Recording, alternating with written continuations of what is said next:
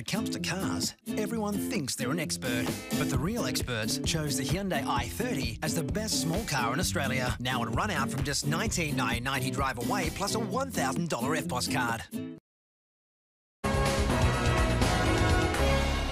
Hello again, here are your local news headlines. Police in Coolaman have arrested and charged a 35-year-old woman with attempted murder after she allegedly admitted to attempting to harm her husband. Emergency services attended a home on Wade Street and treated a 44-year-old man at the scene for a cut to the throat. He did not require further treatment. Riverina residents are being urged to make appointments to give blood over the coming weeks. The Red Cross says there was a good show of support during the Christmas and New Year period that usually sees a shortage of supply, but stress the busy period isn't over yet. To sporting news now, and 17-year-old Wagga hockey star Dylan Martin has helped the Australian future squad to a 7-1 win over Japan on the Gold Coast over the weekend.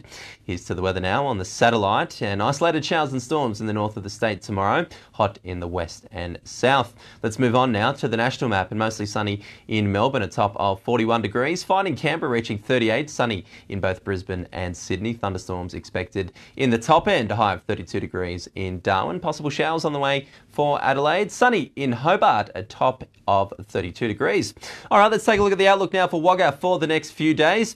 And a blistering hot day is expected tomorrow. The temperature set to reach 42 degrees. The conditions are expected to cool later in the week, though, with rain to arrive on Thursday. That's all from us at Southern Cross 10. Good night.